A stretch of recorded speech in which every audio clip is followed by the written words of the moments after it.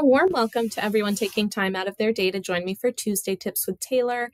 Here at Always Best Care, we solely provide non-medical home care for our clients of the same quality that we would provide for our loved ones.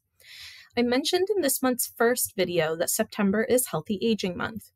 Many of us know the preventative measures to take for creating a healthy lifestyle, but what if someone has a diagnosis that can't necessarily be prevented by eating healthy or exercising? Two examples of that would be amyotrophic lateral sclerosis, or ALS, and multiple sclerosis, or MS. Let's start with ALS. ALS is a neurodegenerative disease where a person's brain no longer communicates with the rest of the body because motor neurons are dying off. Unlike ALS, MS is an autoimmune disease that damages the myelin sheath of the brain and spinal cord. This damage prevents nerve cells from sending signals to the motor neurons in the body. The main difference between ALS and MS is how each diagnosis affects the body. MS affects more of our mental capabilities, while ALS affects more of our physical capabilities. According to the ALS Association, someone is diagnosed with ALS every 90 minutes. Usually diagnosed between the ages of 40 and 70, it is a hard thing to diagnose. Some symptoms include loss of speech, inability to swallow, trouble walking, and for some, eventually paralysis.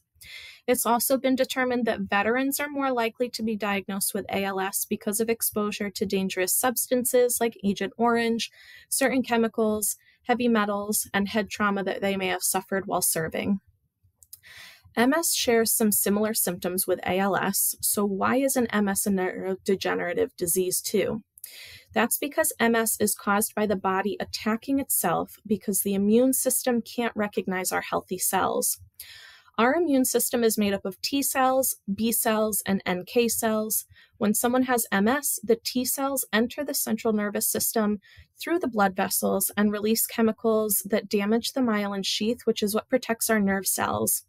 T regulatory cells reduce inflammation in the body, but for somebody who is living with MS, these cells don't function properly and can't help to combat that inflammation. How can someone live a healthy life with a diagnosis of ALS or MS? It's all about mindset. Having a diagnosis of ALS or MS can be a hard thing to cope with, and many people think about the loss of their lifestyle and plans for the future.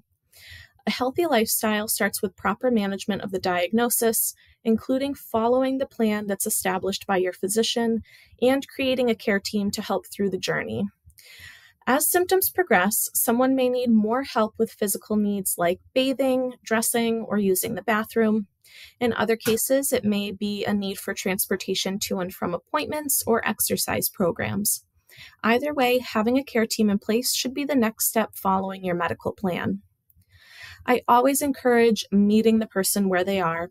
There are so many ways to modify tasks to allow someone with ALS or MS to remain independent, and one way that we manage that here at Always Best Care is through my training as a certified Montessori dementia care professional.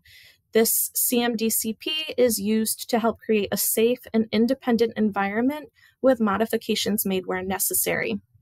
For more information on ALS or MS, please visit als.org or nationalmssociety.org, and make sure to give Always Best Care a call for yours or your loved one's needs. Thank you so much for joining me today, and I look forward to seeing you next time.